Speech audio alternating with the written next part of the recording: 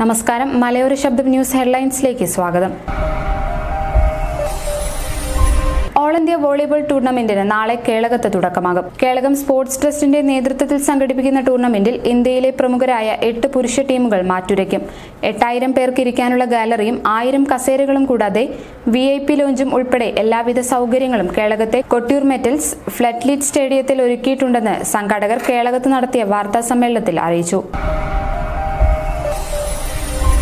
Rahul Gandhi April 4-ന് Wayanad Lok Sabha മണ്ഡലത്തിൽ നാമനിർദ്ദേശ പത്രിക സമർപ്പിക്കും.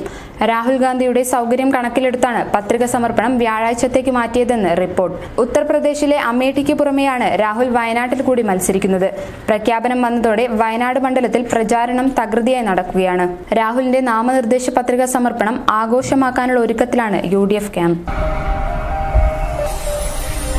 വടകര ലോക്സഭാ മണ്ഡലം UDF സ്ഥാനാർത്ഥി K മുരളീധരൻ നാമനിർദ്ദേശ പത്രിക നൽകി. രാവിലെ 11:20 ജില്ലാ വരണാധികാരിയായ കലക്ടർ സാംബശിവ റാവു മുൻപാകെയാണ് പത്രിക സമർപ്പിച്ചത്. KPCC president Mullappally Ramachandran, UDF Lok Sabha മണ്ഡലം ചെയർമാൻ പാറക്കൽ അബ്ദുള്ള തുടങ്ങിയ നേതാക്കൾക്കൊപ്പം എത്തിയാണ് പത്രിക സമർപ്പിച്ചത്. പാർലമെന്റ് തിരഞ്ഞെടുപ്പിൽ വയനാട്ടിൽ രാഹുൽ ഗാന്ധി മത്സരിച്ചാലും ജനങ്ങൾ കോൺഗ്രസിനെ തോൽപ്പിക്കുക തന്നെ ചെയ്യുമെന്ന് MV ജയരാജൻ. രാഹുൽ വയനാട്ടിൽ ജയിച്ചാലും ജനങ്ങൾക്ക് യാതൊരു നേട്ടവും ഉണ്ടാകാൻ പോകില്ലെന്നും അദ്ദേഹം പറഞ്ഞു. കണ്ണൂർ ശിക്ഷക് സദനിൽ നടന്ന KSEB വർക്കേഴ്സ് അസോസിയേഷൻ കുടുംബസംഗമം ഉദ്ഘാടനം ചെയ്യുകയായിരുന്നു അദ്ദേഹം. കണ്ണൂർ പാർലമെന്റ് മണ്ഡലം LDF സ്ഥാനാർത്ഥി PK ശ്രീമതി തളിപ്പറമ്പ് നിയോജക മണ്ഡലത്തിൽ പര്യടനം നടത്തി. രാവിലെ 8 മണിക്ക് അരിമ്പ്രയിൽ നിന്ന് ആരംഭിച്ച പര്യടനം തളിപ്പറമ്പിലെ വിവിധയിടങ്ങളിലൂടെ കടന്ന് മാണിയൂർ കാവുംചാലിൽ സമാപിച്ചു. കണ്ണൂർ ലോക്സഭാ മണ്ഡലം UDF സ്ഥാനാർത്ഥി K സുധാകരൻ പേരാവൂർ നിയോജക മണ്ഡലത്തിൽ പര്യടനം നടത്തി. രാവിലെ 8:30-ന് ആറളത്ത് നിന്ന് ആരംഭിച്ച പര്യടനം മണ്ഡലത്തിലെ വിവിധ സ്ഥലങ്ങളിലൂടെ കടന്ന് എടൂരിൽ സമാപിച്ചു. നിരവധി പ്രവർത്തകർക്കൊപ്പം എത്തിയാണ് സുധാകരൻ ജനങ്ങളെ നേരിൽ കണ്ട് വോട്ട് ചോദിക്കാനെത്തിയത്. മുഴപ്പിലങ്ങാട് UDF സ്ഥാനാർത്ഥി K സുധാകരന്റെ പ്രചരണ ബോർഡുകൾ അജ്ഞാത സംഘം നശിപ്പിച്ചു. 35ഓളം ബോർഡുകളും പോസ്റ്ററുകളുമാണ് നശിപ്പിച്ചത്. ബോർഡുകൾ നശിപ്പിച്ചതിനു പിന്നിൽ CPM ആണെന്ന് കോൺഗ്രസ് നേതാക്കൾ ആരോപിച്ചു. രാഷ്ട്രീയ തർക്കങ്ങൾക്ക് സാധ്യതയുള്ളതിനാൽ പോലീസ് കനത്ത ജാഗ്രത പാലിക്കുന്നുണ്ട്. SDPI സംസ്ഥാന പ്രസിഡന്റ് KK അബ്ദുൾ ജബ്ബാർ ലോക്സഭാ തിരഞ്ഞെടുപ്പിൽ നാമനിർദ്ദേശ പത്രിക സമർപ്പിച്ചു. ചേംബർ ഹാളിൽ നിന്നും പ്രവർത്തകർക്കൊപ്പം പ്രകടനമായി എത്തിയാണ് പത്രിക സമർപ്പിച്ചത്. ലോക്സഭാ തിരഞ്ഞെടുപ്പിൽ ജില്ലയിലെ മുഴുവൻ സമ്മതിദായകരെയും പോളിംഗ് സ്റ്റേഷനുകളിൽ എത്തിക്കുന്നതിനായി ബോധവൽക്കരണ ബൈക്ക് റാലി സംഘടിപ്പിച്ചു. സ്വീപിന്റെ നേതൃത്വത്തിൽ നടന്ന റാലി കണ്ണൂർ ലോക്സഭാ മണ്ഡലം അസിസ്റ്റന്റ് റിട്ടേണിംഗ് ഓഫീസർ K ഹിമ ഫ്ളാഗ് ഓഫ് ചെയ്തു. കളക്ടറേറ്റിൽ നിന്ന് ആരംഭിച്ച റാലി നഗരം ചുറ്റി കളക്ടറേറ്റ് കോമ്പൗണ്ടിൽ സമാപിച്ചു. തലശ്ശേരി അതിരൂപതയിൽ വിശ്വാസോത്സവത്തിന് തുടക്കമായി.